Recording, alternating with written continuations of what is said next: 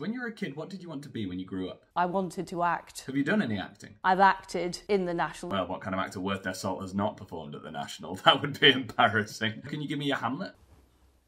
That is brilliant, to be fair. As an actor, what's your favourite Vin Diesel film franchise? Too Fast. Is that what it's called? Too Far and Too Fast and Nope. Speeded Up Road Projects. Are you trying to say Too Fast, Too Furious? Yes. So do you still want to be an actor? Well, that's why I get up each morning. Yes, and I've actually heard that your alarm clock sound is Under Pressure by Queen. Can you sing a little bit of that for us? Pressure here in Britain. Lovely. So, what job do you do now, Liz? Prime Minister. And who's your Chancellor? This week. Yeah. Jeremy Hunt. And how's the working relationship? Painful. So is there a reason that everything's going wrong?